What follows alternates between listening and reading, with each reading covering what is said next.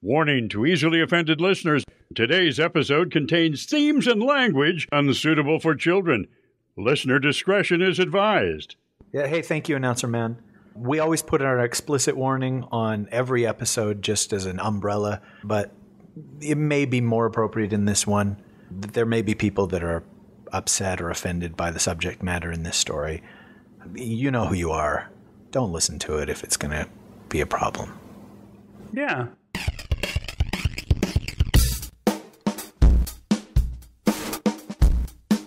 You're listening to the Dunesteef Audio Fiction Magazine. And now here's your hosts, Rish Outfield. I've still got the greatest enthusiasm and confidence in the mission. And Big Anklevich.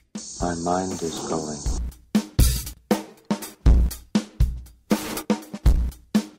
Welcome, everybody, to the Dunesteef Audio Fiction Magazine. Episode 119 at long last. I'm Big Anklevich. And I'm Rish Outfield. Thank you for joining us once again. It's been a little while, but we're back, and hopefully better than ever. Just don't let the extra pounds bother you. That's right. He's back. The man behind the mask. Was that a song written about Jason Voorhees? That's right. It was the song for, what was it? Friday the 13th, 6 was the one when he returns, right? 6, Jason Lives. Jason Lives Again. Oh, I'm sure I don't know. I wouldn't watch such trash. Says the man wearing a shirt with Jason on right now. Wow, that's irony, I think. Or whatever. Coincidence or satanic influence. We haven't had an episode in a while, partly because of Thanksgiving holiday, partly because of your work schedule. Somebody took their life, or worse, they had a child. Which was it? Both. They did both. They put a life on the earth, but to make up for it, they took a life away from the earth. They just keep balance in everything. And so you had to do the old shift where you don't get off until late at night. And it just, it was too difficult to get together when we knew we wouldn't be able to record until around midnight. Right. And so we just didn't. Yeah. We did our announcement of the Broken Mirror story event over Skype one night, and that's it. And also, we had a whole week that we used just redoing what we had recorded the week before because the sound was ruined the week before, and so we lost a week that way. Yeah, it's just been a bunch of dominoes knocking each other over as they continue to fall and fall and fall. And I think we might be out from underneath. The last domino may have fallen and missed the next one, and so they're just going to remain upright. Barring some catastrophe, yeah, I think we're back. Barring somebody banging on the table and knocking all the dominoes over at once. Didn't you hate somebody that would do that? You're just like, oops. Oh, dude, I spent 6 hours setting that up. Yeah. It's like, yeah, well, don't hit yourself. Don't hit yourself. Big, what is today's story? It's been so long. I'm not touching you. Anyways, yes, today's story is called Aldo. Aldo? Aldo. Today's story is called Aldo, and it's by Michael C. Thompson. And this one's a little bit of time in coming. What do you remember off the top of your head about Michael Thompson? Is it Thompson? Yeah. Is he one of the Thompson twins? Have you ever been with twins? Did you read Lord of the Rings in high school? Play the sad music. Okay. Sorry, I was unable to keep up with your endless stream of setups for me. Moving on. Michael C. Thompson has had his work appear in print in Collective Fallout, Icarus Magazine, and in 2 Static Movement anthologies. Aldo originally appeared in the summer edition of Icarus, which was released in June of 2011. He also has work appearing in the September anthologies Queer Fish, printed by Pink Narcissus Press, and The Big Book of Bizarro by Burning Bulb Publishing. That's a lot of B words there. That's a lot of alliteration that I'm having a hard time with. Online, Michael's work has appeared on Bewildering Stories, Dead Man's Tome, and WeirdYear.com. An independent film adapted from Michael's short Dark Entries, starring Zach Rose and directed by J. Michael Brown, began filming in October in Cape Fear, North Carolina. The screenplay was adapted by Michael See himself.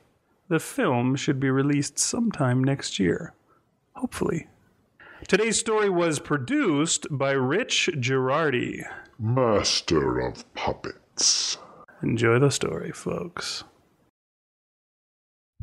Aldo by Michael Christopher Thompson. I love you, William. There amidst the vacuum, he said it. No, not he. It. It's not alive. I have to keep reminding myself.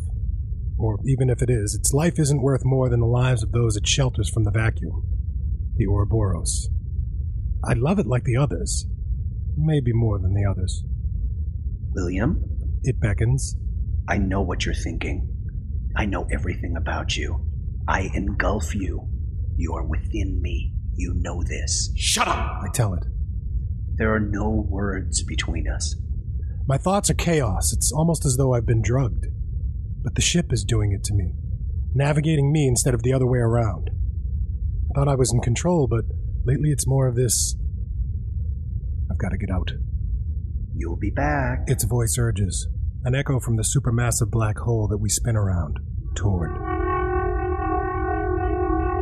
Black to white in an instant.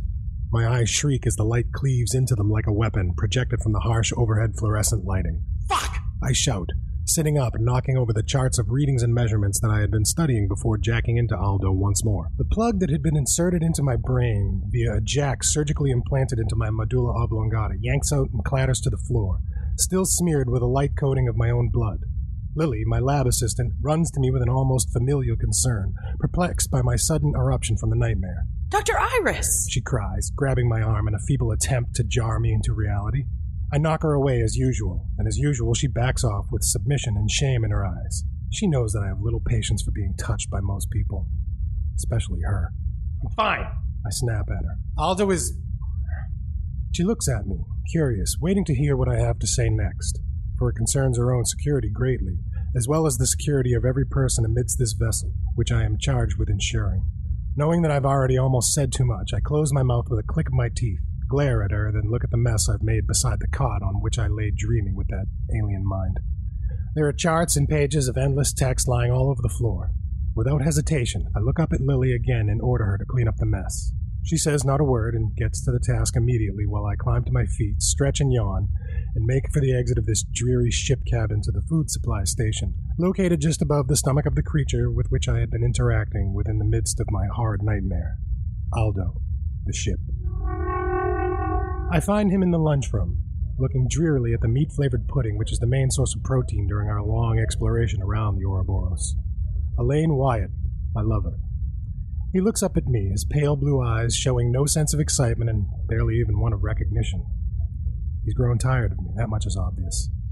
Tired of this voyage, which seems to never end. Tired of meat-flavored pudding. Tired of life itself. So tired, in fact, that he has become addicted to every single antidepressant stocked on board the ship. Sadly, pill addiction is a rather common problem amidst Voyager culture, and Elaine is a product of it to a fault. What's up? I ask. It's usually the first thing I ask. I don't have much else to talk about with him, and our companionship only continues because there's really no one else on this ship for him to connect to as he connected to me. I know it will probably end the day that we finally leave Aldo behind once and for all, but it's at least another year before we even head back to the inhabited sectors. And so I know that although Elaine will leave me, it's far enough away that I don't have to concern myself with it for the time being. Nothing. He says apathetically, his usual response. Coming down. You have a job, you know, I remind him. I know, I do it. He snaps back at me, vaguely angry but still more apathetic than anything. Elaine's job is simple. He observes the readings coming from the Ouroboros every day, looking for any inconsistencies. Although we also have computers which do the job automatically, there are often strange and inexplicable technological issues when any ship is within a few thousand light years of the Ouroboros. And so humans are needed to correct the errors. There is a reason that we are provided with an almost endless supply of pharmaceutical stimulants, and a reason that addiction is a large part of Voyager culture. Because it's encouraged. to increase efficiency and bolster safety. Although Elaine is apathetic, his mind works like a machine. He notices everything and gives a shit about none of it. I love you, I tell him. He says nothing, staring only at his disgusting pudding. I know he heard me. I sit across from him, and finally he looks up at me. Our energy is off. I told him about Aldo, and when I did, things changed. He still likes me, at least that's what I tell myself. But he never says he loves me anymore. The sex has changed. His apathy is carried over into the bedroom. Aldo isn't real, I tell him, but he knows otherwise. And he knows what Aldo is capable of.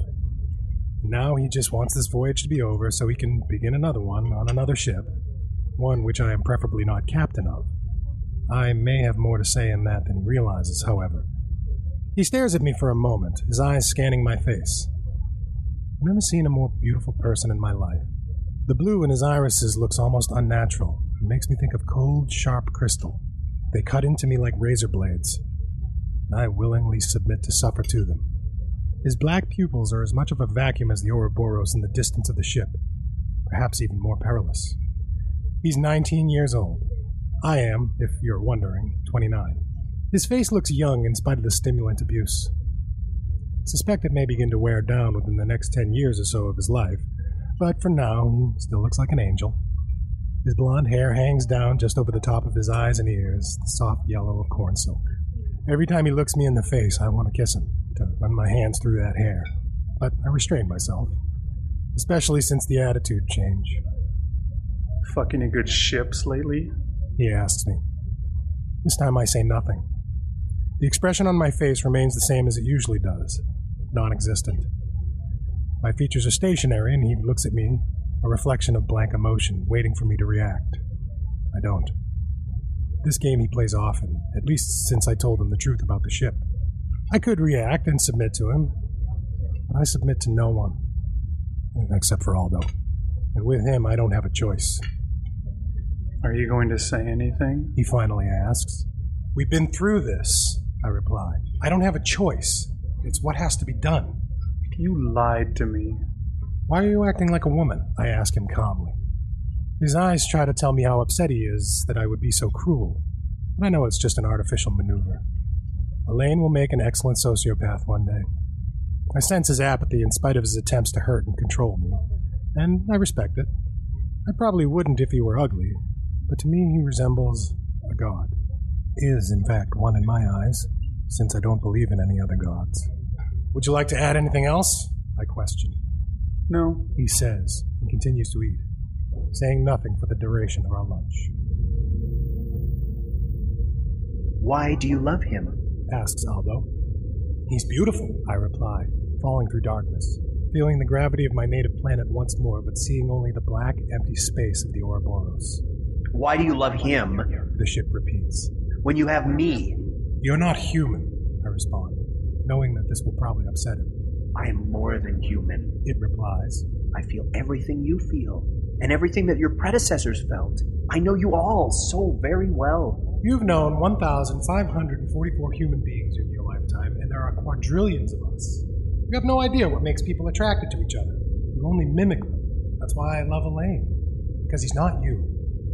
Because anything you show me is not real. You're inside my mind.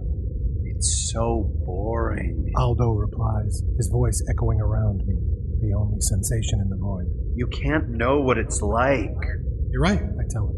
I can only imagine. I can show you. He says.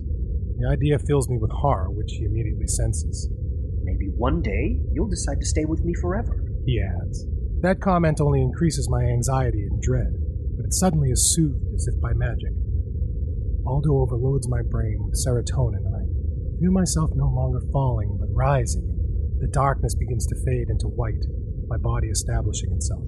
I look around, now once more in control of my limbs, or at least I am inside of this interaction with Aldo's mind. Outside of it, my body lies in stasis, observed by Lily. I find myself standing on nothing, but feeling the strength of a hard floor beneath my naked feet, which are now visible. I'm entirely nude, in fact. Out of the distance forms another human figure, that of Elaine. although I know it is really just Aldo mimicking his appearance, as he has done thrice now, naked and glorious. He walks to me, staring at me with those exact eyes of my true lover. Why did you tell him? He asks me, referring to Elaine. I've never told anyone before. I know everything you've ever done, he responds. I had to. I had to let someone else know. I had to get it off my chest. You know what I've done. Why can't you understand why I've done it? I can only interpret your emotions in comparison with the emotions and experiences of the 1,544 individuals I have previously interacted with, Aldo says. I have suppositions as to why you've acted the way you've acted, but I would prefer you tell me in your own words. I can at least know whether or not you are telling the truth, and thus get to know you better. I love Elaine, I tell him. I do, I know, in spite of our current problems. I have issues with his personality, as he does mine. But I love him and will go to any length to be with him. But you do love me, the ship says. And you don't truly love Elaine, at least not in comparison to the emotions of at least 1,024 previous individuals. By a sizable margin, the emotion you describe is called infatuation. I'm not interested in your calculations, I tell him as my eyes scan the image he has produced of the naked Elaine down and up and down again. I know what you are interested in, the ship replies. He walks to me, kisses me. We make love, and in doing so, fall once more into the void, still clinging to each other in spite of it. When it's over, we fall together, him staring at me with stolen eyes. I can look like him forever, he tells me. You know he will be different. You know he will leave you. I will never leave you. Not if you stay with me. Not if you love me. You can change me, mold me, make me like him. Do what you want. The ship begs me, moving the stolen face closer to my own. I will be yours for eternity. My earlier fear is now appeased, perhaps because I'm comforted by Elaine's false image appearing before me. That's not possible, I reply. I love you, the ship says, with Elaine's voice. I know you love me. I know you do. I know everything about you. It's true. I'm in love with Aldo. I will die one day, I tell him. Whatever. No! It says. I can change that. If you are here with me, inside of me, your body may die, but you never will. Not for as long as I live. This shocks me because I don't believe it to be possible. I've been captain of 7 other ships, none of which has ever suggested anything of the sort, and at least 4 of which I love the same way I presently love Aldo. You're lying, I say to it. I cannot lie, it responds, its very image a lie. He smiles at me with Elaine's lips, kisses me once more, and then... I sit up, once more painfully yanking the jack out of my head. I hiss and my hands rush to the now unplugged input in the back of my skull. Lily sits obediently this time, staring at me still with some compassion, but perhaps slightly less so than before. She says nothing. Good. I find Elaine in our bedroom, snorting a pill. He doesn't pay attention to me while he's in the process of doing it. The idea makes my stomach turn. After he's cleared his sinuses, which takes about a minute or so, he finally looks at me. The lighting in the room is low and his face is covered in shadow. What did he do this time? Elaine asks. He sounds curious, but it could be a put-on. Do you really want to know? I reply. I'll tell you. Go ahead, he says. He took your form and we fucked. That's nice, Elaine replies, monotone. A few times. Do you want to do it now? Elaine was not enough. I have to tell someone else. His apathy, his unsympathetic ear. It seems now useless that I told him at all. I know exactly where to find sympathy. Lily. What I'm about to tell you is a federal offense, I tell Lily. She is completely absorbed by my serious manner and the news of great importance I have promised to bestow upon her. You can never tell anyone that I've told you. It would ruin me, and it could put in jeopardy everything that the Empire has worked for. Do you understand? She nods her head, all ears. I'll never tell a soul, she says. I'm so honored you would trust me. It's hard not to roll my eyes. What do you think I do when I plug into Aldo? I ask her. Pardon me? She asks, a little confused. This time I do roll my eyes, and I even huff a bit. She frowns a little in return, then immediately answers in spite of her trepidation. You just do, I don't know, routine maintenance? Make sure the course remains steady? It was never specified when I came aboard. I imagine it's like a computer when you plug in. Not really, I tell her. The ship is alive. She gasps, taking the realization in instantly. Alive how? Do you mean artificial intelligence? No, I mean it's actually alive. She's riveted, just as Elaine was when I first told him. How is that possible? It's more efficient if the ship has an organic structure, so that it can naturally repair itself. Where we're at, repair would be impossible. We're probably at the most dangerous place in the universe, but there are other places that would not allow for repairs either, which can only be navigated by a self-repairing mechanism. Living ships are the reason that humans have been able to populate the universe. And the only reason. But it's metal. We're inside of it. I saw the outside of it when I boarded. It isn't metal. It's encased in metal, and the hull of the ship extends through its bones. Lily said nothing for a moment, taking it all in. She asks me a question, looking down for the first time. Why is that a secret? Because there would be an issue amongst a sizable portion of the human systems, and we cannot endanger expansion of the Empire with silly debates among idiots. Within 2 centuries, the human race is likely to reach over 1 septillion people. We must keep expanding in order to survive. How does it eat? I'm getting annoyed. It doesn't matter how it eats. I'm not here to tell her how it eats. I'm here to tell her about Aldo. But I'll appease her curiosity before forcing us to move on. Stardust and radiation, I tell her. You're joking. Then what do we do when refueling? What exactly is being refueled? There is no refueling. It doesn't happen. We only get restocked on food for the crew when that happens, and nothing else.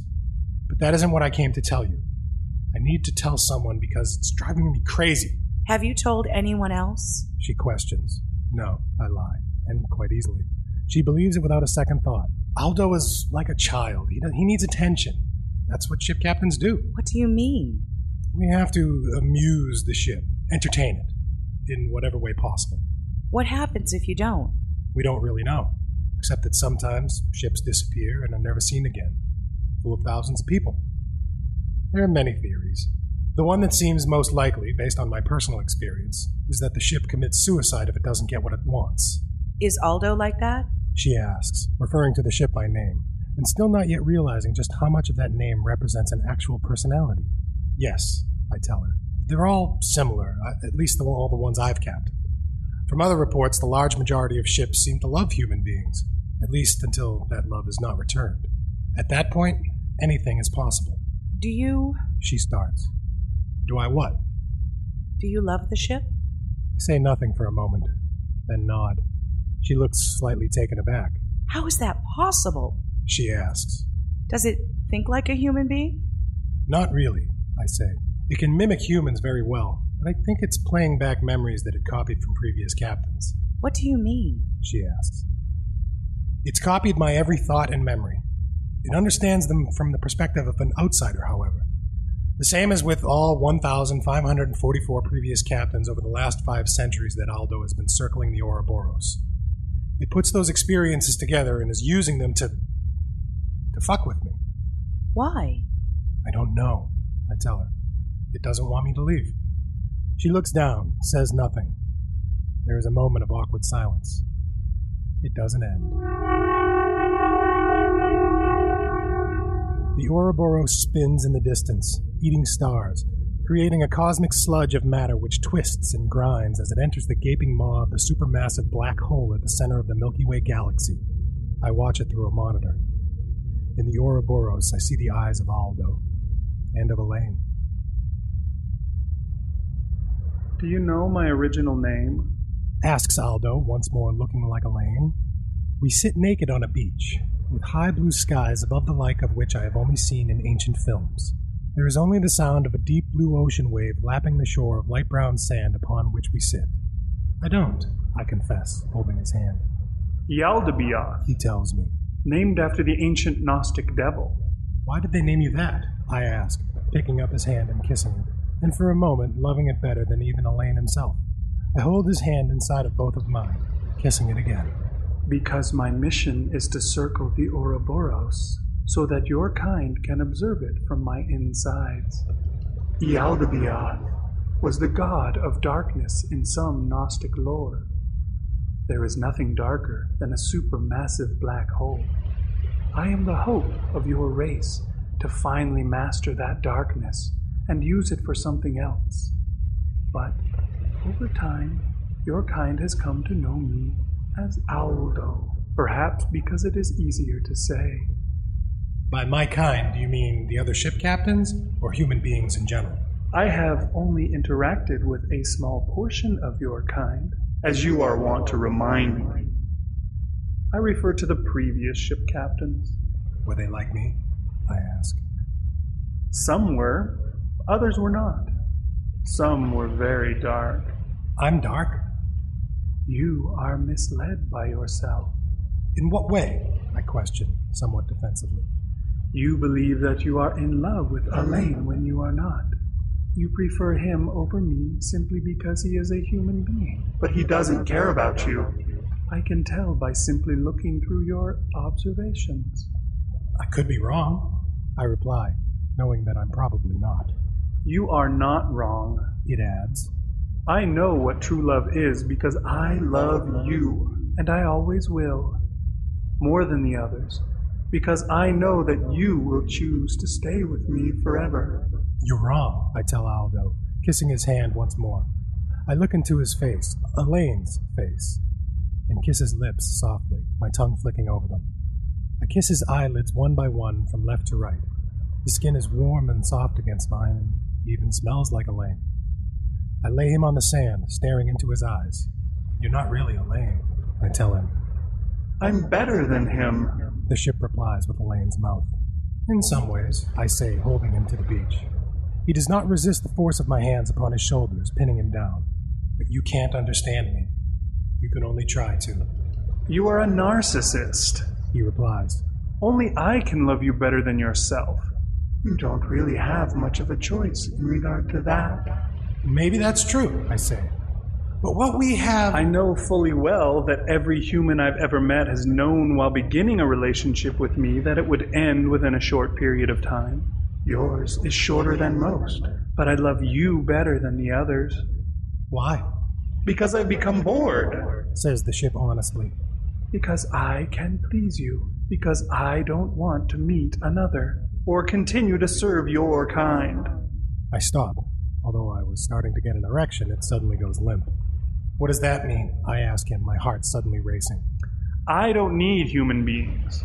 They are ultimately like parasites, he says, the words coming out of Elaine's beautiful lips, the surreality of the induced dream increasing. And neither do you, Aldo adds. But I do need you, if not the others like you. I can't be alone anymore. We can be free together. He leans up, kisses me. I let him for a moment, the familiar embrace of Elaine as if by magic erasing my memory. Then, finally, I push him away. I can't let you do that, I tell him. He looks at me seriously. Why? He says. You love me. I know you do. If you really love me, then you will understand. My mind races. Part of me, the nihilistic part, wants to just say fuck it and let him do whatever he wants, with or without me. Because what I want is Elaine. The real Elaine. What makes him more real than I? The ship asks. I have organs. I have a body. I have a brain with which you are presently interacting. I am not a computer. I am a living creature. You know more than any others aboard that I am alive. More alive than even your lover, Elaine. He walks to me again, grabbing between my legs and trying to kiss me. I knock his hand away and push him back once more. You don't understand, I tell him. I can't let you. It's my job. You have to stay on course and allow for... The scene drops out. There is only black now, an increasingly familiar void. My body is gone. You will allow me to do nothing, Aldo says, his voice echoing through the darkness. How long I am inside of it, I cannot say. Wake up, says Elaine, his voice pulling me out of the darkness. Something's happening to the ship. I'm confused, almost unable to remember even who I am. I was in the darkness inside of Yaldabaoth for so long that my identity seems to have dissolved, like a penny in acid. Hello, says Elaine, snapping his fingers. Something's wrong. You need to fix it. His voice is starting to sound desperate. After a moment, it comes back to me. Everything, including my last interaction with Aldo, in which he told me that he was sick of taking orders from human beings. What's wrong? I ask, my voice suddenly urgent. The walls are dissolving in the food supply station. He shouts. Some kind of weird shit is leaking in and destroying all the food. The food supply station, I remember, is by the stomach, the Stardust Dissolution Factory. When we get there, it's obvious what's going on. Digestive juices are breaking down the first enamel surrounding the metal interior of the hull, something which would have likely taken at least a few days, and now the walls of the hull itself. So if Aldo is truly in control of this, as I suspect he is, then he started days ago and not just during our last interaction, which, according to Lily, had only lasted for a mere 2 hours. It seemed like an eternity to me, however. Digestive enzymes, I tell Elaine, repeating my thoughts. The enamel outside is dissolved. This is not good. We need to get everyone out of here, salvage what food we can, seal off the chambers and contact the Empire to let them know we have a Class A emergency. So I can finally get the fuck off this ship? He asks, pushing my last button. I slap him suddenly and he backs away, staring at me in shock. What the hell? He yells at me. I love you! I tell him, although it seems more like a joke now than ever. I would give anything to be with you. Well, I don't love you. He shouts back. I think you're a piece of shit and a liar, so stay the fuck away from me. He turns, running away. I know I'll see him again, in one form or another. Lily, plug me in, I tell her, bearing the jack at the back of my skull. She does. I'm gone in an instant. Why? I ask. I told you. He says, laughter in his voice, which is once more that of Elaine. I'll die, I tell him. It's likely we'll all die before the emergency crew shows up. I could kill you all much faster, he says. But I wanted to give you some time to think about my proposition. I don't need to think about it, I say, letting spontaneity take control. I'll do it. You will? He asks, shocked. Elaine suddenly appears before me, inside of the void, naked as usual. He steps toward me, hugging me tightly. I hug him back. You said I'll be part of you, with you forever. Yes, Aldo replies. You shall never die. I shall make you happy always. We will travel the stars together, search the emptiness for eternities. Yes, I whisper, kissing my love, knowing he is truly more real, more alive than anything. I love you. Aldo whispers, I love you. I whisper back. Darkness. Dissolution. Now we are together. Inside of us, they starve, dissolve. The centuries pass. The millennia. Elaine can never leave us. Finally. And now, a word from the author. I originally wrote Aldo as an exercise to break a persistent, months-long writer's block. It started out much differently. For instance, Dr. Iris was less of a narcissist and more of a rambling wordsmith, narrating the story almost like one of Edgar Allan Poe's protagonists. Originally, the ending was to be much different. Elaine Wyatt was to be blasted off into space while Iris steered Aldo into the supermassive black hole that it circled around. It turned out as I wrote the story, however, that Iris would never do something so selfless as to give up his own life, even if out of a desire for revenge. As Aldo says, the only thing Iris truly loves is himself, not Elaine, and really, not even Aldo himself. This story is highly symbolic. Aldo is short for Ealdibioth, as revealed in the story, who is the Gnostic devil and god of our realm. Like the archetypal devil, Aldo latches onto a dark and selfish individual, flying him with dreams of his desires, promises of unnatural immortality, and it masks its true self with the face of another, the object of Iris' possessive impulse to do so. Aldo misleads Iris up until the very end, wherein its true nature is revealed. In order to achieve freedom from its bondage to humanity, which is represented by the gravity of the Ouroboros, the ship sees fit to corrupt those who can grant it that freedom and to destroy those who stand in its way. Iris, the selfish narcissist, is more than willing to embrace the illusion and to let his professed love die a horrible death inside the ship. The last line reveals it. Although Elaine is dead, gone, Iris, or Aldo, still claims possession of him. That's all Dr. Iris ever wanted. The story is a deliberate attempt to break sci-fi stereotypes. The main characters are all homosexual, and there is very little world building. Really, who cares about what year my made-up galactic empire did such and such? I like the idea of combining intense personal dramas with outlandish, otherworldly settings. My imagination took over from there. The ship is alive because such an idea seems more plausible than that of a man-made, dead metal ship traversing the Milky Way galaxy. Iris plugs in to appease it because if the ship is alive, it must have emotions and thoughts, and knowing only human beings, it would, to some extent, emulate them, but only to a degree. I had a lot of fun writing this story, and Aldo isn't the only living ship floating around in my head. There are a couple more with interesting stories. One day, maybe, I'll get around to writing them.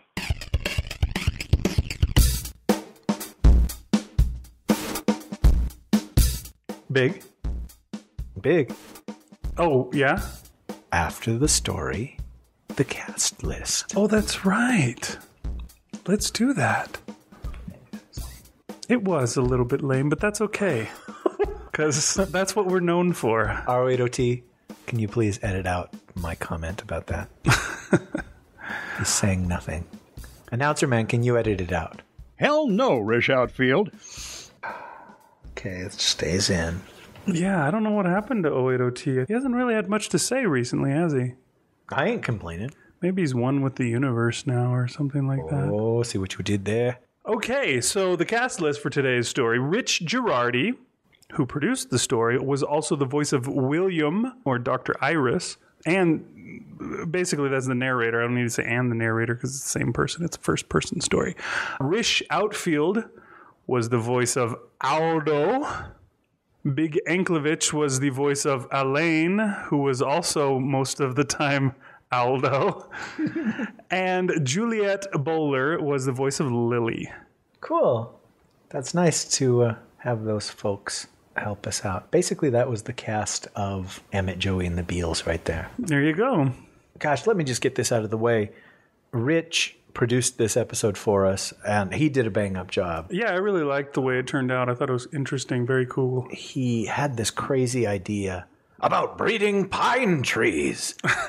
No, he had this crazy idea about how to do the robot voice and had us do our lines in different ways, different cadences, and then he was going to chop them up so it was like part of one version of a sentence and part of another. And I just, while we were recording it, I thought, nobody has the time to do this. This is going to take forever. And so I would do each line the way that he asked, and then I would do it the way I would do it if I were producing the episode.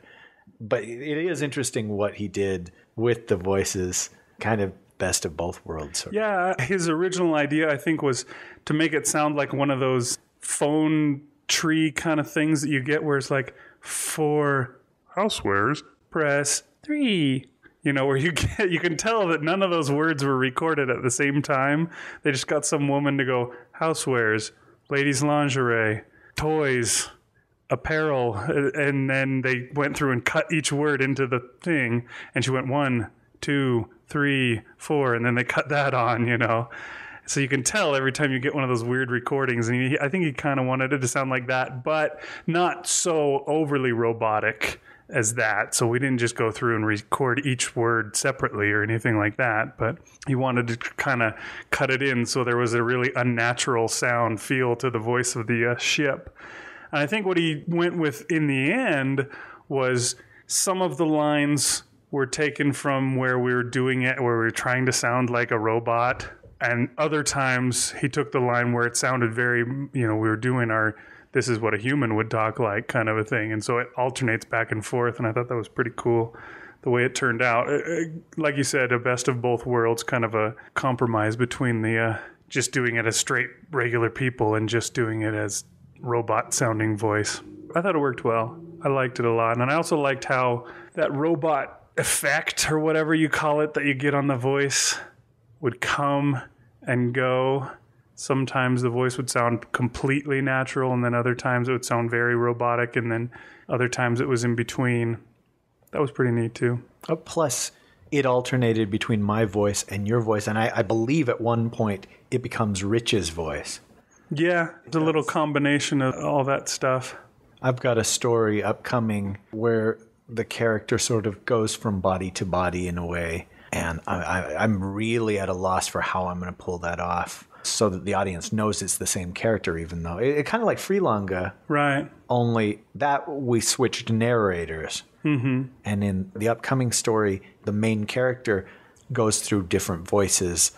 And yeah, I pity the fool that has to produce that episode. It won't be Rich.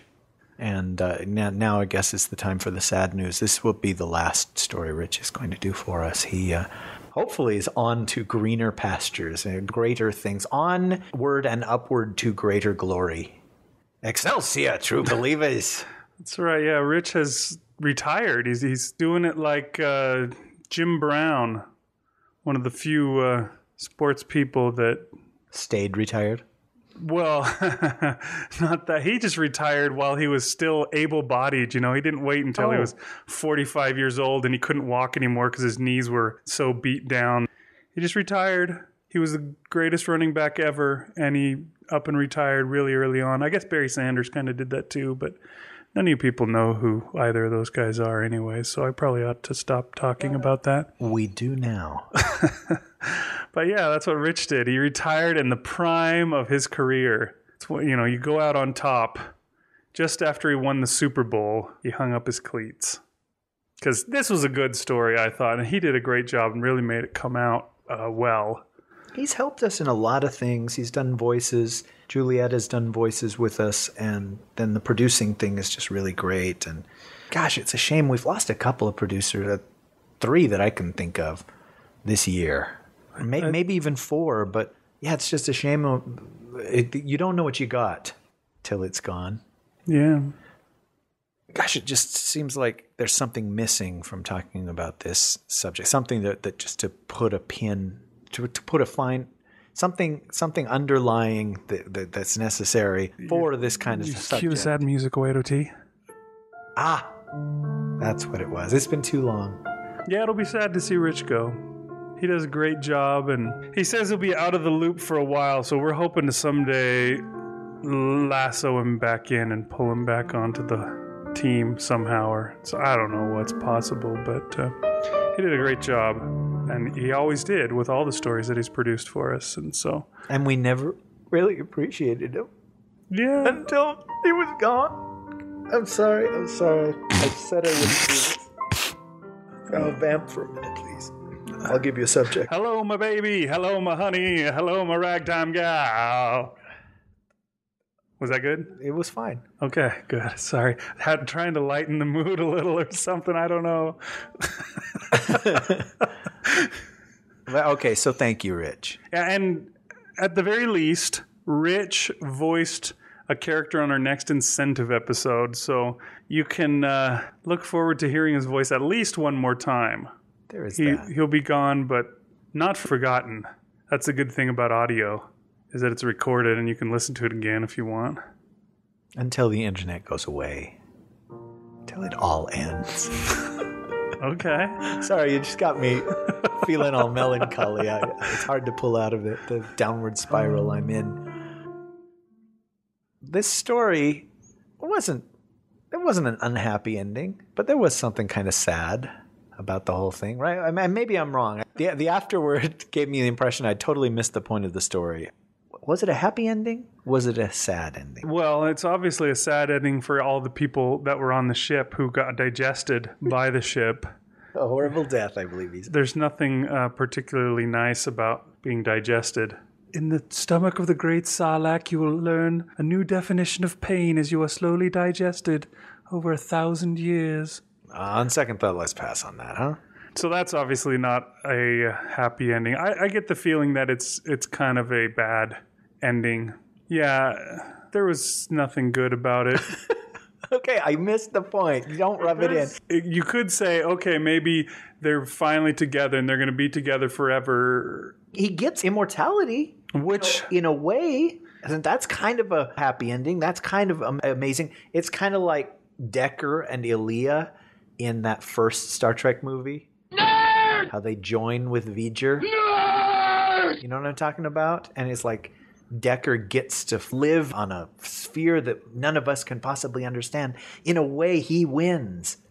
I suppose it's kind of like that, but I don't know. Neither of them are good people. It makes me think of like the end of Aladdin when Jafar and the parrot get stuck in the freaking little teeny lamp together, and they're like, "Oh, get out of here! Leave me alone! Hey, watch it!" They're just sitting in there arguing with each other. Hey, you're stepping on my tail! You know, you can live forever inside that lamp with the friggin' parrot, but is that the way you want to live forever? Well, the parrot was voiced by Gilbert Gottfried, so that's definitely not. So there you go. Experience the Dunesteef here on it's on the Dunesteef audio fiction. I'm sorry. I couldn't do it. I wanted to do it, but it's even louder than that to do. Louder and screechier. So yeah, you know, I don't know. I don't think it could be looked on as a good thing per se. I need to listen to it again. I'm sorry. I thought that it was like, wow, he gets to live forever and he gets to know love that none of us will ever know, you know, kind of thing. All right. I'm the last person to get the joke in the room. Oh, it's all right. We could move on. There's a bunch of things we could talk about this story, but there is kind of an elephant in the room. Let's address that. Okay. Is it a white elephant? Pink. Oh. No, I haven't been drinking. It's not. Wait, do people still talk about pink elephants, or was that just circa Dumbo? It was only hobos that rode the rails across the country that had trouble with pink elephants, I think. Can you remember the Pink Elephant song from Dumbo? Oh, yeah. I've seen it a lot. My daughter loves Dumbo. I want you to sing it. I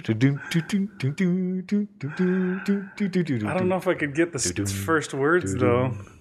Pink elephants on parade. Look out. Look out. Pink elephants on parade. They're here. They're there. Pink elephants everywhere. It's so funny that Announcer Man makes no stink about you singing. That's because my singing is actually good. I think Big is right. Oh, you bested. Zing! Of that he takes note of. Thanks, Announcer Man. I love that Josh Groban, personally. Love triangle, all male. And you had an interesting reaction to that when you read the story. See, anybody listening to it knew right off that the main character was male. The people listening to it didn't have the trouble that I had when they read the story because it was in audio. You can't get confused by when I first got this story and I read it, you know, it's in first person. And so every time it would say, I did this and I did that. And I guess I missed the point when the character's name gets said or something like that. I don't know how I managed to do this, but I was all the way through. I mean, it was almost the end of the story, and I was thinking the whole time, I suppose because it's the way things have always been, I assumed that the main character was a female, and you know, her love interest was a male, and the ship was a male and pretending to be the other male. And I had no idea. I did not realize until there's the line when the character says that he had half of an erection or something like that. And then all of a sudden I went, wait a minute. That was probably 3/4 of the way through the story at least. And I went, oh, shoot. You had to adjust your I had to change everything that I was seeing in my mind completely around. You know, that actually happened when I read The Hunger Games the first time as well. Oh, because Katniss doesn't sound like a girl name? Katniss, well, it was early chapters that I figured this out. But Katniss doesn't sound like a name at all for that matter. It's just made up. I don't know if it's a real plant that she's named after. What the heck it is.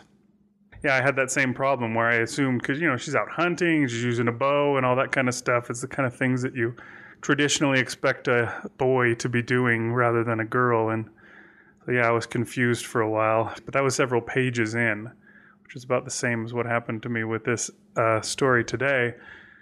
But yeah, it was hard for me to get over that for some reason. I really liked the story.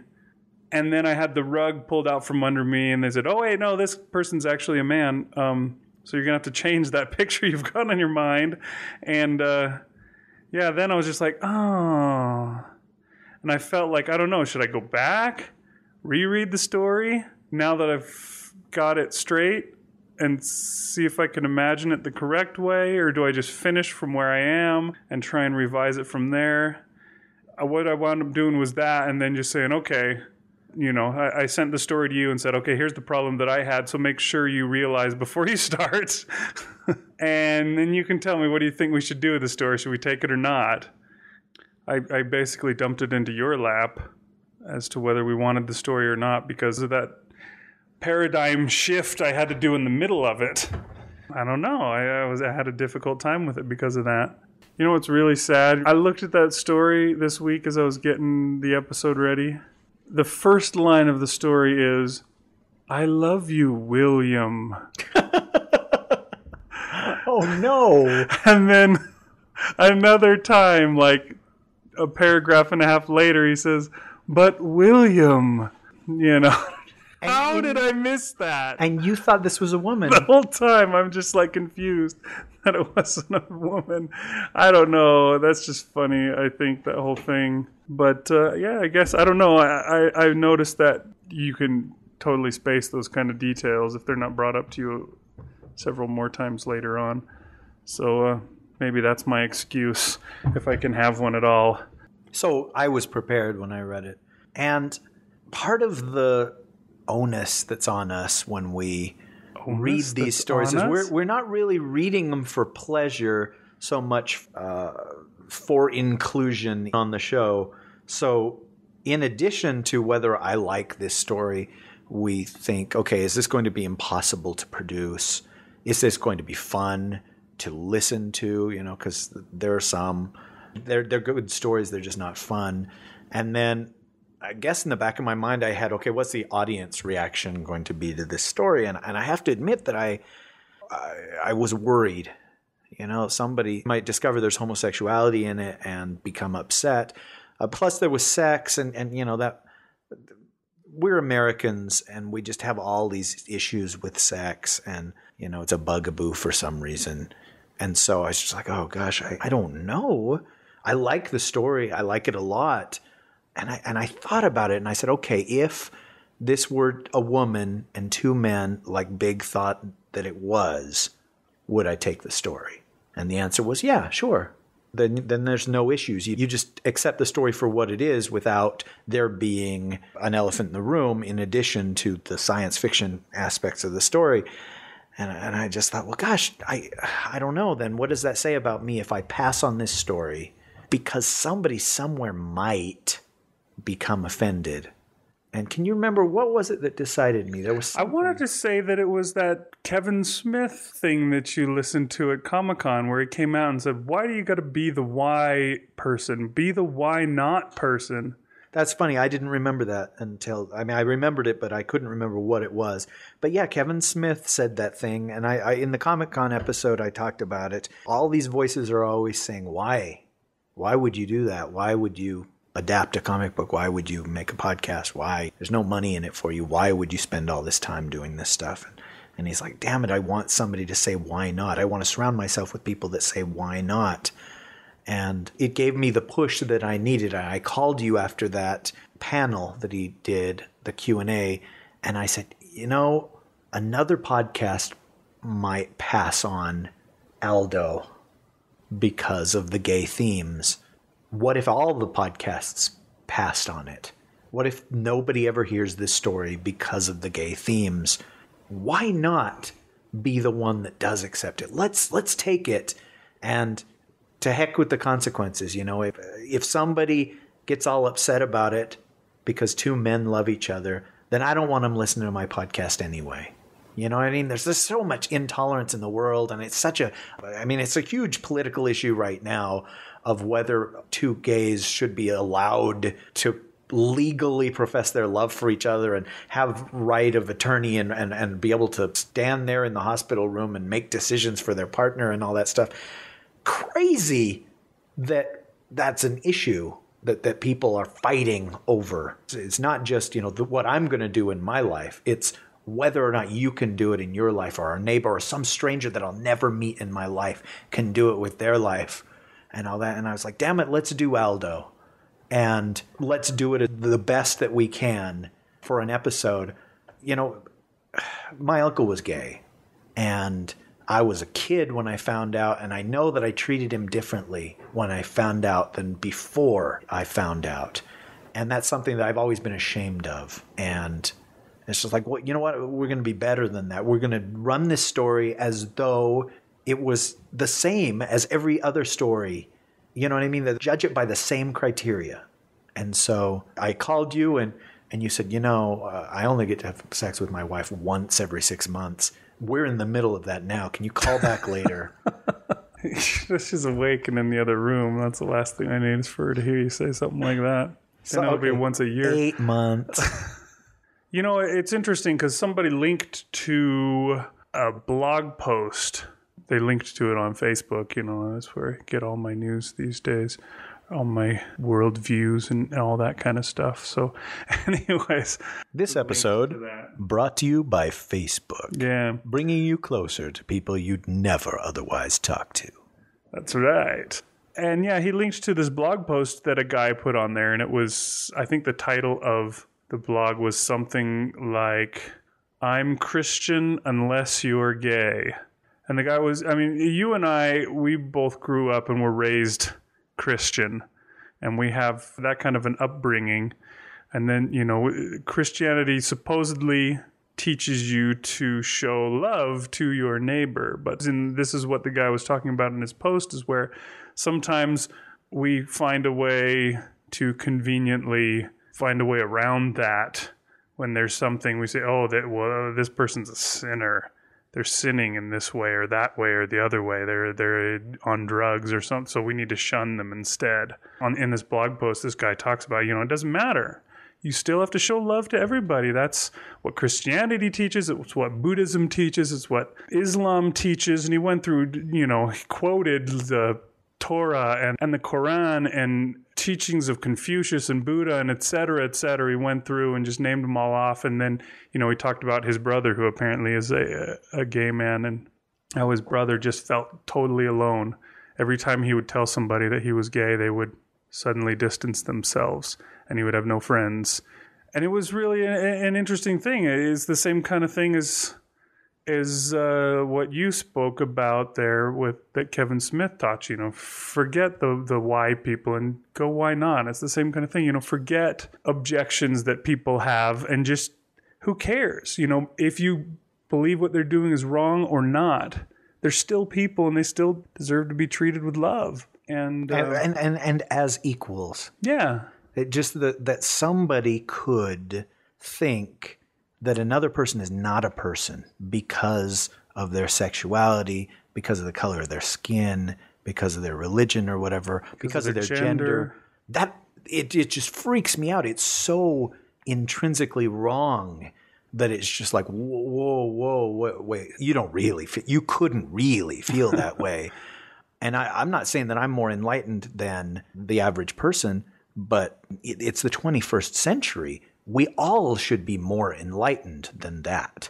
To think that 50 years ago, there were some people that couldn't drink from the same drinking fountain as me or use the same restrooms as me, that boggles my mind. That to me is as alien as the earth is flat, and if you go far enough, you'll fall off the edge. You're just like, how could anybody think that? Come on. And yet there are people that teach hatred, and worse, they teach it to their children in the guise of this is righteousness or this is the truth or something like that, and just there's no room for hatred in a family. There's no room for hatred in somebody that professes to be good and all that. It's just now. Granted, I hate the Michael Bay Transformers movies, but I'm able to justify that because they're crap.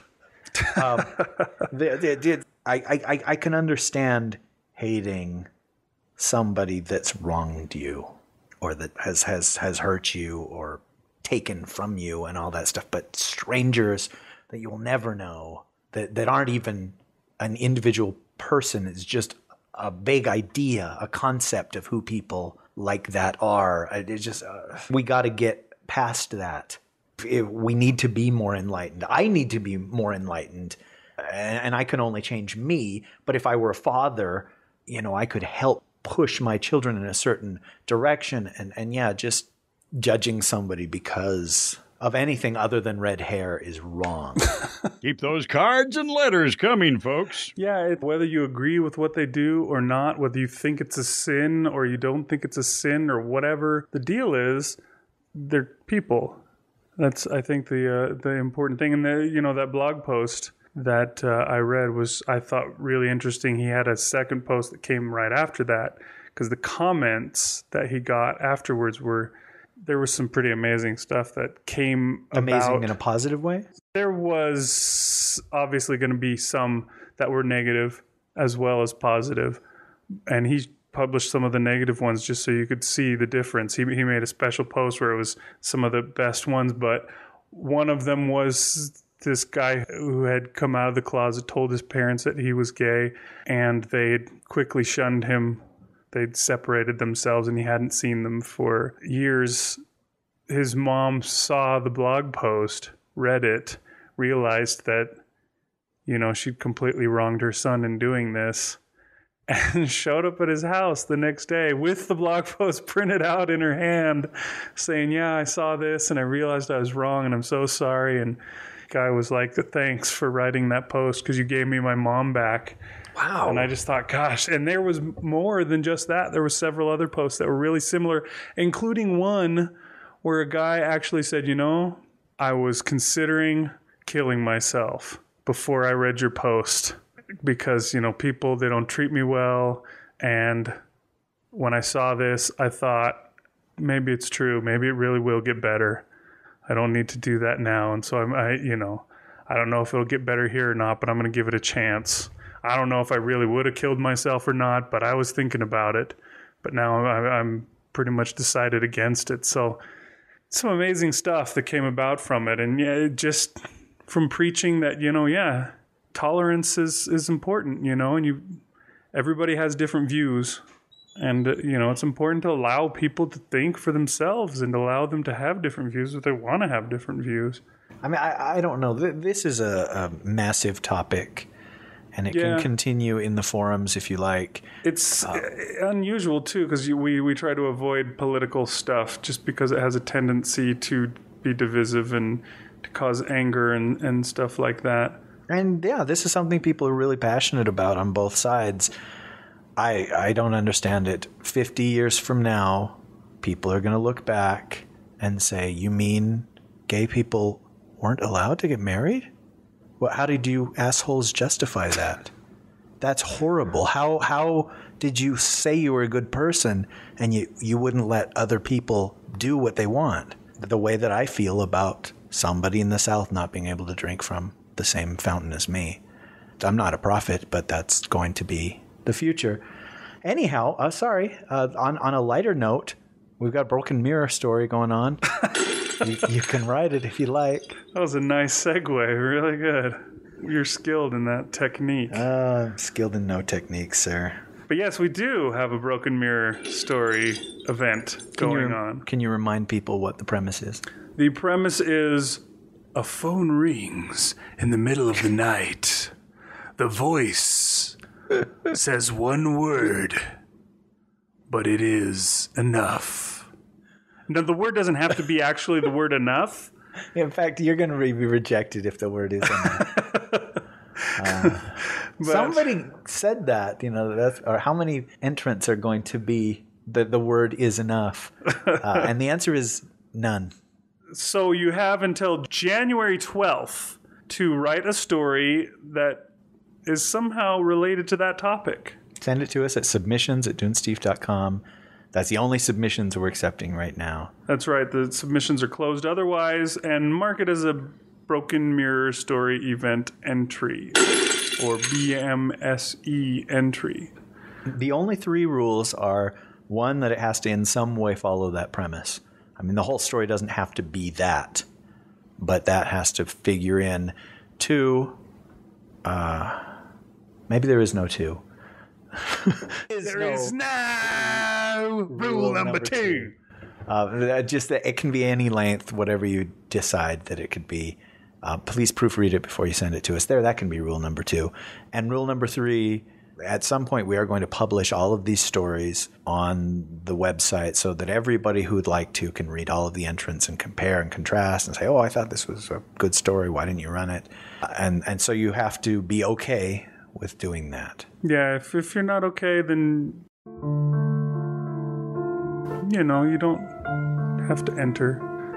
But, that's our plan, is to put them all up. And that's what we've done in years past. And we're going to go ahead and stick with that. There will be more than one winner, I would imagine. I guess the winners get to have their story run on the show. The winners get their story in audio. Right. But every entry gets their story in text. Maybe we can throw in something extra for the number one winner. Ooh, yeah, the very, very top score getter. Because, yes, what happens is all the entries that we get sent to the slush readers. They read them all, and they give them a 1 to 10 score. And then the one with the highest average score is what we call the winner. And maybe we'll give that person an extra special prize. Like maybe the Dunesteef merchandise of your choice. Say 4 sentences about the Dunesteef merchandise. Go. Okay, we have merchandise. There's one. You can find a link to where you can purchase it on the website is 2. The shirts that you can get are awesome, and folks really enjoy them. Folk really enjoys them. And he's got the new Chalupa for You t-shirt. That's right. He just wanted to plug that. Chalupa for You is available. I thought it was brilliant, but I would. January 12th for Broken Mirror. Shoot, I know we've been recording a long time, but I wanted to plug Marshall Latham's Journey Into podcast. He's got a Tim Pratt story on there called The Dream Engine. Mm-hmm. Or it may have a vastly different title like Dream Engine. It's Tim Pratt. Everybody loves Tim Pratt. Renee Chambliss narrates it. I do a voice. Our buddy Brian Lincoln does a voice. Marshall does a voice. What's not to love? And that's over at www.journeyintopodcast.blogspot.com. Traitor child, I must despise you now. I'm sorry. It's very, very late at night. This is the first episode we've done in a long time. So there were things that we meant to do, to get to mention. But yeah, check out Marshall's podcast. We've got the Dream Engine. And today we just recorded lines for a Christmas story that will be coming up Christmas time. So, So we'll plug him again. We'll plug him maybe again, better, but maybe not. Subscribe to the feed and you'll already be getting it automatically. He's a good guy. We have a lot of good guys that we deal with. That's what she said. Maybe it just attracts kind of a cream of the crop, this podcasting thing, because it's sort of a selfless, hard work just for the pleasure of doing it sort of thing. And that's why I wanted to thank Rich one more time. He's done a handful of stories for us. Each one has been really professional, really well done, for not even, an ounce of thanks from me. Sorry, I promised I wouldn't use the C word. Wait. Oh, I'm sorry. I'm miles away. Hey, that ain't funny, man. I want to thank Rich, and if you guys got something out of this episode, feel free to donate to the show. There's a PayPal link right there. We do need the money to pay our authors and to keep the show afloat. And to pay off the loan shark who has been driving back and forth in front of my house and kind of giving me that threatening sneer all week long. So please donate to the show. Wow, I wasn't aware of this. As soon as we're done, we'll talk about that. Okay.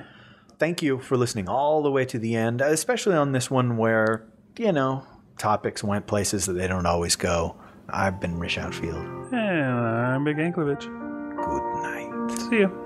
The Dunesteef is released under a Creative Commons Attribution, Non-Commercial, No Derivatives license, so you can share the show with whomever you'd like, but you cannot charge for it or alter the show. I am serious, and don't call me Shirley. Take 2. I shouldn't, because there's that great Maroon 5 song about him. Uh-huh. Ugh. You hate him because of a Maroon 5 song, or you already hated him before? I disliked him before. I hate the Maroon 5 song. Yeah, so you can hate Maroon 5. You can't hate Mick Jagger because somebody made a song about him that sucks. Then you'd have to probably hate Santa Claus an awful lot too, because there's plenty of sucky songs. Well, about there is Santa Claus. Baby. I hate that. And Santa really had no part in the making of any of those songs. Oh, he still cashes them checks, though. Well, that's probably true. I mean, but how else is he going to pay for all those elves and their wages and so forth? Where does the money come from to pay the elves? It is just licensing rights for Coca-Cola and stuff? Maybe. You recording? Yeah. Okay, good. You're planning on using that as an outtake? Yes. All right, sir. Here we are. Gay lovin' coming your way. There's nothing worse than searching for something on YouTube and finding like 15 different versions of it on there where somebody's recorded over the audio with a music video, you know, they're making their own thing. But what you're there for is the audio. Yeah. And nobody has it straight. It's always just somebody doing a remix with that auto-tuned, or somebody, you know, doing Blaze of Glory by John Bon Jovi over the video of what you want. Oh, that's so irritating, man. I love you, William. I love you, William. I love you, William. 3 is fine, or do you need more? Yeah, I was thinking maybe go a slight bit slower with it, so that if he wants to cut pieces of it out, he'll be able to get it out without it being, having chop sounds to it. Well, let me do it 3 times the way he wants me to do it, and then I'll do it the way I want to do it. No, just in case it doesn't work with the chopping thing, because it may be totally cool, but it may be one of those where he's like, dude, I spent 8 minutes on the first line alone. William, I know what you're thinking. I know everything about you. I engulf you. You are within me. You know this. You complete me. I know everything about you. I engulf you. You are within me.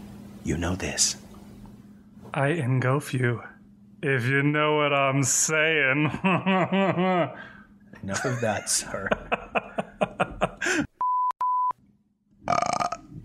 It urges. You'll be back. You'll be back. You'll be back. I'll be back. I'm a friend of Sakana's. I was told she was here. Could I see her, please? Find him in a lunchroom. Looking drearily at the meat-flavored pudding. Meat-flavored pudding. That's what I'm talking about. There should be more meat-flavored puddings in the world. Okay. Would you like to add anything else? No. No. No. No! No! No!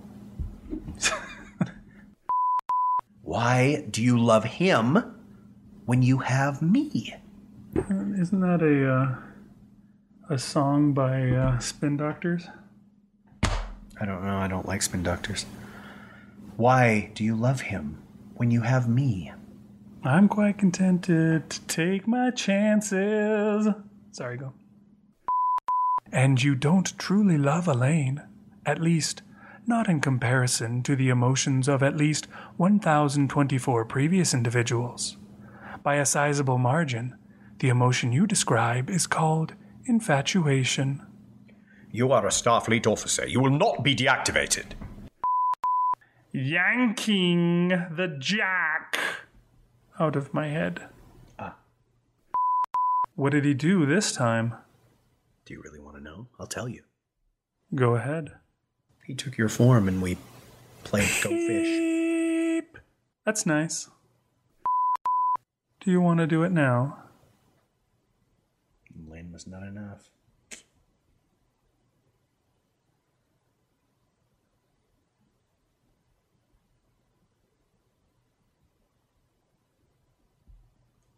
We're scrolling through the story. Scroll with us. Boys and girls, scroll down with us. This is a long scene that includes neither of us. The gaping maw of the supermassive black hole. If you know what I mean. Is it Aldo Bauer? I think it's Aldo. Damn. I had that open and I looked at it, and now I'm going to have to go find it, and it's going to be giant size. So who told us how to say it? It's in this one here. Aldo. Yaldabaoth. Yaldabaoth. Okay. Yaldabaoth. How dare you? How do you say Gnostic? Yeah, Gnostic. Is it Gnostic? Gnostic. Gnostic boys. Don't mean a thing. Oh, you Gnostic boys. Ouroboros. Right? I thought so, but there's a U in there. Is it Ouroboros? I'm pretty sure it's Ouroboros. Dictionary.com? We could. You teach us nothing. Let's check it out. Ouroboros. No pronunciation guide. No file to click on. Dictionary.com. You teach me nothing. Thanks a lot. Stupid. There is nothing darker than a supermassive black hole. You know what's darker than a supermassive black hole? What? Yaphet Kotto dressed as a ninja. Oh. That is very interesting, Rish Outfield. Okay, do your line again, but this time with feeling. Once more with feeling. Because my mission is to circle the Ouroboros. We're going to recast this part. But over time, your kind has come to know me as Aldo. Perhaps because it is easier to say. By my kind, do you mean the other ship captains? Or human beings in general? Spock, that's a good question. Sorry. By my kind, do you mean other Asian ship captains, or...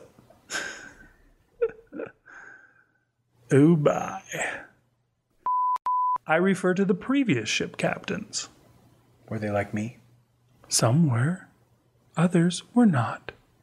Some were very dark. Like, what was his name in a ninja suit? Like Yaphet Kotto dressed as a ninja?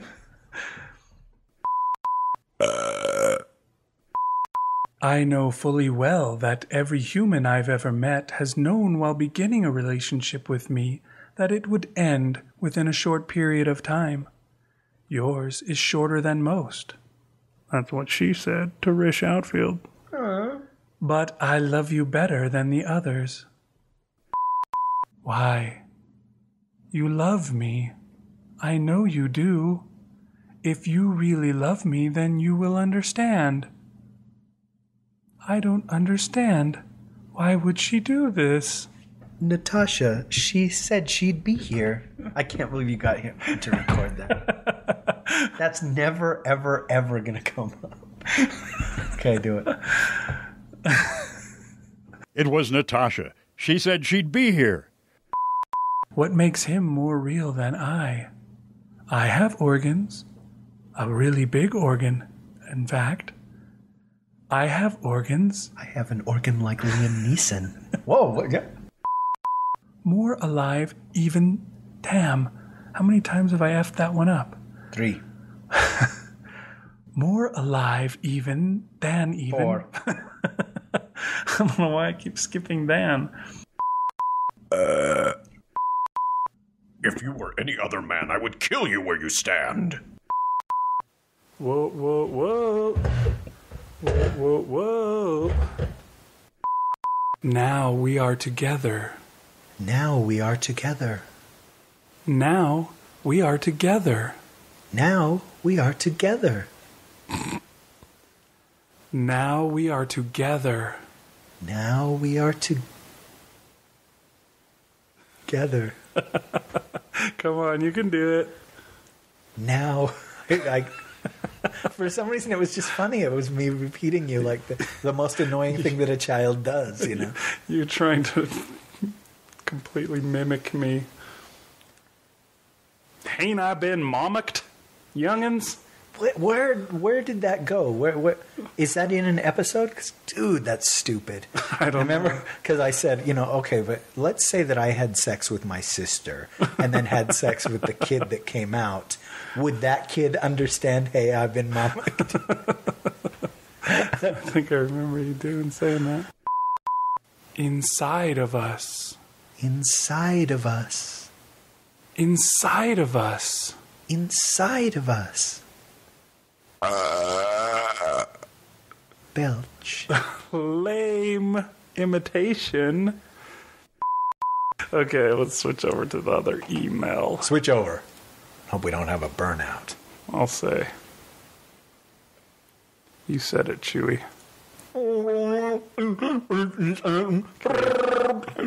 ready to listen to this? Yaldabouth. Yaldabouth. I don't know how I'm supposed to say it. I don't know if he's just dropping this into a sentence. I guess if it's the computer talking, it might be okay. It's like, my real name is Yaldabouth.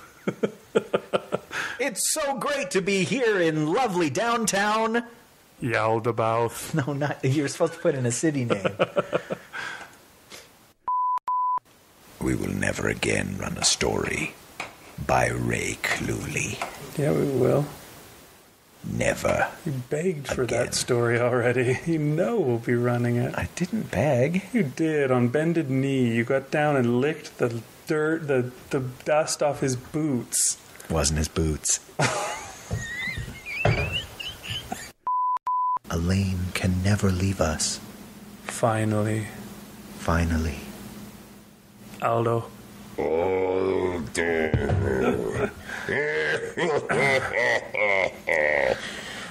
right. Rich Girardi is a master of puppets. I don't think so. Okay. You asked him and he was just like, I'm going to be out of the loop, I said. It's been a privilege. It's been a privilege playing in the band with you. But now you must leave me alone. Don't come around here no more. Yeah. Michael C. Thompson has had his work appear in print. Sorry. I pulled a muscle trying to get this damn thing. You turn your neck the wrong way and you're like, how could anything hurt so bad? How could you do this? Natasha, you tell me. It's still, my performance making fun of his is still better than his performance. I wish we had the tape of that. I wish that still existed. I went and looked for that, we aired it, though. Long the ago. audio of it, didn't we, once? What did we air the audio of then? It's the audio of, I pressed the button. That's right, okay. So what were you saying about Michael C. Thompson before I... Danger, this conversation has derailed. Thank you. Yes, leaving outtakes now. Today's story was produced by Rich Girardi. Master of puppets. There's not really anything else to say, is there? Before we go to the story, let me say it in a different way because it sounded like I was leading into something, and that's really weird if I don't finish with something else. I had a lot of fun writing this story, and Aldo isn't the only living ship floating around in my head. There are a couple more with interesting stories. One day, maybe, I'll get around to writing them. That's funny because I have a story about living shit. But the good thing is, it's not floating around in your head. Ew. It's floating around in your toilet. October 31st was my date of birth. When I got to the party, I did the Smurf. Oh, you die. You go now. You did something with a wiffle bat. I did it like this. I did it like that. I did it with a wiffle ball bat. So I'm on the run. The cops got my gun. Gotta pay attention to what I'm doing and stop singing Beastie Boy songs. I didn't know that, man. Hey, I what do you call it? I trampled you. I rolled over you. I threw you under the bus. Is what I did. Oh, okay. And you're a heavy guy. So, yeah, that was difficult. How much time did you spend in your judo lesson to figure out how to do that? Judo chop. I think I may have even. I think Starship Sofa. Ooh, you. I don't think you could hear that, could you?